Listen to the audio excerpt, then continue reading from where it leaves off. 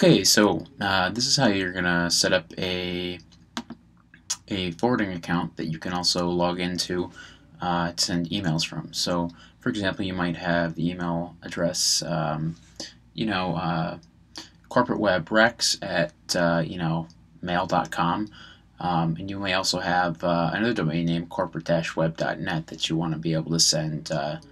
You want to be able to receive emails at the corporateweb.net-web.net and then send it over to the mail.com email address.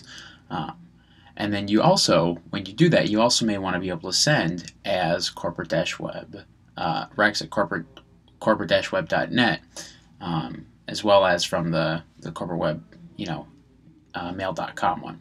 So today we're going to show you how to do that. So basically, the first thing you're going to want to do is load up mailbox.cws.net in the web browser and click on Manage Mail Account. This will take us to the admin login, so I'm going to log in with my admin account for the domain, admin at corporateweb.net. Put in the password. Alright, so now just going to click on Virtual List.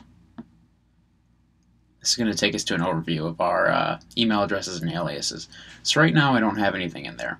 Now if I wanted to create an alias that'll just forward all the email to another account, I could just click on this Add Alias right here. And that'll create, an alias to go from rex at corporate web to rex at mail.com.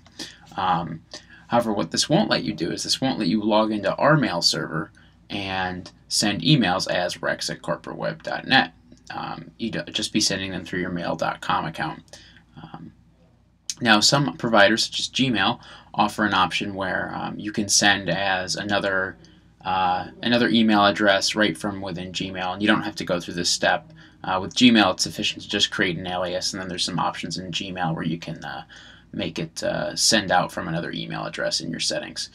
But if you don't have that option, this is how you'll go ahead and set it up so you can send from both email addresses and have both of those email addresses go to the one inbox. So I'm going to click on Add Mailbox. And now normally we would click on Add Mailbox if we wanted to create a full-blown mailbox where you log in and check all your email in this spot. But we're going to do a bit of a trick so that we can log in to send email, but all the incoming email just gets passed on to our other account. So I'm going to create the email rex at corporateweb.net, put in the password. I typed that wrong. And hit Add Mailbox. Alright, and that's our email address with the password. And again, never use a password like that. This is just for demonstration purposes. So now I'm going to go back to the virtual list up here, and we see the mailbox that's created. So now, in order to make this a forwarding only account, and so it doesn't, so emails don't get stored here and count against our quota, I need to click on this alias button. Click on that. And now what I'm going to do is I'm going to delete this, and I'm going to put in, let's see, corporatewebrex@gmail.com. Now again, if you have a Gmail account, you don't need to do it this way. There's a better way to do it, but some of our providers, you have to do it this way. So do that. Okay, and now we see here this is changed to forward only up top. So this is going to only forward emails over to this address, but then it's also going to let us log into this mail server to send emails as this username, or as this email address. Okay, so now I'm going to load up Thunderbird here.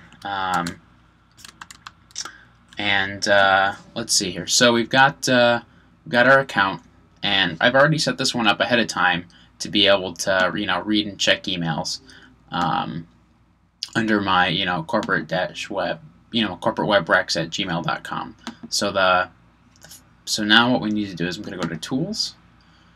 I'm going to go to Account Settings.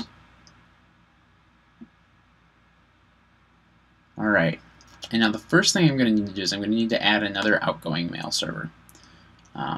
So this is going to be for the So outgoing mail server, we'll call this corporate-web.net. Outgoing server name is going to be mailbox.cws.net. Make the port 25. And then we're going to put in our full email address for the username, rex@corporate-web.net. We will hit OK. Alright, and now we see this additional outgoing mail server there. So now I'm going to go back here and click on the email address again for the account. And then I'm going to go down here and I'm going to click Manage Identities. And this is going to allow us to add another email address that we can send as from within this one account. Click Manage Identities. We see our default one here. I'm going to click Add a secondary one for our Rex. So our name is Rex. Email address is rex@corporate-web.net. Apply to address is rex@corporate-web.net. And the organization is Corporate Web Services. Alright, and then for my outgoing server, we need to click on this. We need to click on the one that we just set up earlier, that corporate-web.net outgoing with mailbox.cws.net. And again, you know, for you, it wouldn't be corporate-web, it'd be whatever your domain name is. So, you know, click OK. That's all set up. Click Close. OK. Now we can go and we can compose a new message. Alright, now that we've got this going, if we want to send from our corporatewebrex@gmail.com, we leave that as it is. But if we want to send from the corporate-web.net account, then we have to click on that. We go down here and we select that. And now we can fill it in as usual. So I'm going to send an email to support@cws.net. And this is just going to be a test. And I'm going to go ahead and click Send. Then it's going to ask me for my password. Now this is the password for that account we created in the mailbox interface. So I'm going to type in the password, click OK.